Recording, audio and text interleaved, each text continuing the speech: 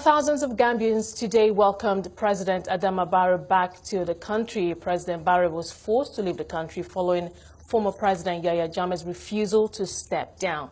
Meanwhile, the West African country, which relies primarily on tourism, agriculture and remittances inflows, is set to receive significant budgetary aid from the European Union.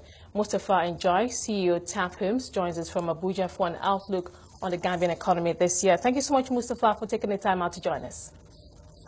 Thank you, Esther. Welcome. No doubt a political victory for President Adama Barrow as he returns home today. But of course, he still has to face a number of economic headwinds as he tries to get the economy back on track. There's talk of a huge budget deficit. Of course, we've heard of fiscal slippages in the last couple of years. We've heard of the huge urbanization that has taken place. But on the good side, we've heard about 33 million euros in budgetary aid that will come very soon from the European Union. But in your opinion, where would you like to see the president start? Thank you very much. I mean, as an economic operator, and I will focus on the economy, we would like to see the president focus on capacity building, structural reforms, and also boosting up the economy in general. There's been a lot of hope, since this new government came to place. And what Gambians are looking for is for him to spearhead and fast-track the economy. So we'll see a boost of economic development in our small and tiny country. But would you say that they are well, or they have been in the last couple of years, well-articulated government policies, especially fiscal policies? You've talked about capacity building. We know that the population in the urban areas is almost, at least total population of Ghana, almost 50% of that are already in the urban areas, and that planning is quite poor. And it would just seem that there are so many moving parts when it comes to the Gambian economy. Would you say that he would have to also properly articulate these policies?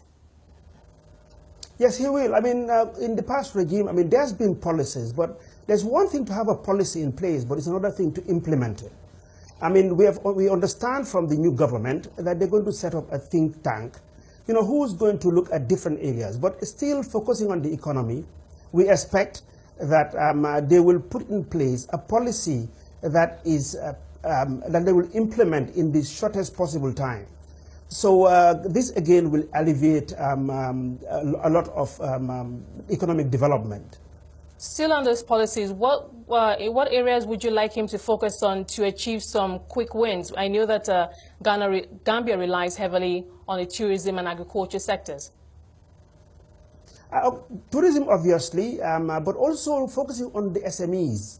Gambia has a very big informal sector. They need to look at this. They need to promote the informal sector. Incentives need to be put in place where indigents will take the economy of the country in their own hands. In the past years, the economy of the country were not in the hands of Gambians. So there are quite a number of able Gambians who are competent enough to take ownership of the economy of this country. And we expect that this country, the new government, will give the right incentives and pump this money into areas where indigenous Gambians will take charge of their economy to the best of their interest. I'm just going to also mention the private sector. What role would you like to see the private sector play? Well, the private sector, again, obviously is the engine of growth of any developing country. And it's quite wide. The private sector will obviously engage in various types of businesses. And as the government will create the environment for people to strive in business, the private sector will get in their different areas and play an effective role.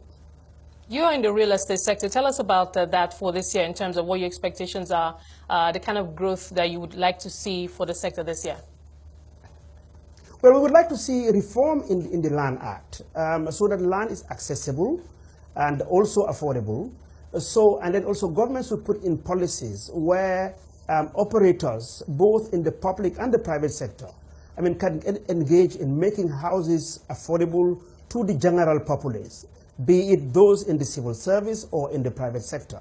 There's a huge demand of housing in the Gambia, like any African country, and there's the need to put in place the right policies so incentives can be given to developers, and so that, you know, housing can be made affordable. Affordability, I think, is the key word, and there's a huge demand for housing for Gambians. So I know that I was just reading a report this morning by the World Bank talking about the population of Ghana, 2 million at the moment, but there's also been a mass exodus, if you will, of Gambians over the years, of course, because of the political and economic situation in the country. Do you think this will change this year? Do you think that now that there's a new president and the promises is made, do you think that will make those who perhaps had plans to leave, do you think that will make them stay this time? Well, already it has started changing. I mean, Gambians abroad are coming back in their numbers. Now, if you look at this, this area where Gambians, there was a huge exodus, a huge brain drain of Gambians, huge inflight of economic operators, a big brain drain. What it has done for those of us that did this was that we have developed our skills, we have developed our capacity. There's a huge intellectual capacity of Gambians who are living abroad, who has a very positive commitment to come back home and work hand in glove with the Barrow government to develop our country. So I think this is going to change. You're not going to see any more Gambians leaving the shores of Gambia and going abroad, but we're going to see Gambians who are very well committed and highly trained at every level to come back, to work together with this government to develop our country. Okay, Mustapha, thank you so much for sharing that with us. We appreciate your time. Mustapha Njie, CEO TAF Homes, talking about the outlook for the Gambian economy.